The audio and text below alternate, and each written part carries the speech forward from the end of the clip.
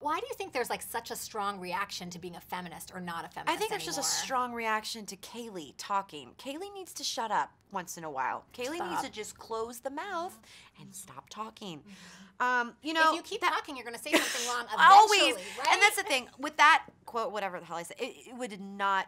You never want to offend anybody. Everything I say in my life now, from this point on, something's going to offend somebody, and the other person's going to love it. That was a 3.5-hour conversation that you saw 2 sentences with a ... What it meant was I felt privileged to be able to not only have a career and be as powerful as women are today, and also be at home and feel like a homemaker and make my husband dinner and all those things, and to be able to have those things. And that's what I meant by that. And if anyone really wants to be offended by that, I can't believe. Anyone that knows me knows exactly where my heart is. And that's what I have to live by, because it's hard. You can't say anything.